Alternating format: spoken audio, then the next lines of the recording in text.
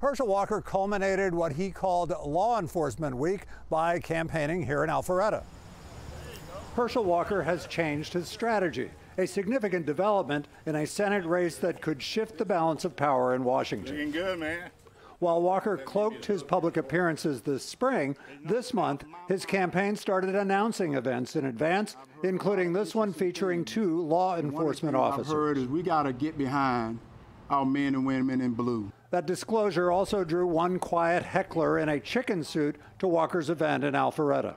And that leads to the second takeaway. Walker will still not fully commit to a debate with Warnock. Oh, I'm ready to debate anytime you want, but it has to be a fair and equitable debate, and it's got to be for the voters, not for the press or for some particular party. It's got to be for the voters so they can see the contrast. That contrast on a debate stage can nudge undecided voters late in the campaign.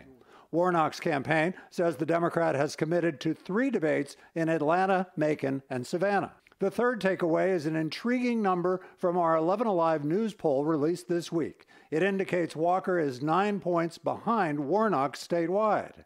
It also shows Walker has made little progress winning black voters. We talked with Walker about that and with former House Speaker Newt Gingrich.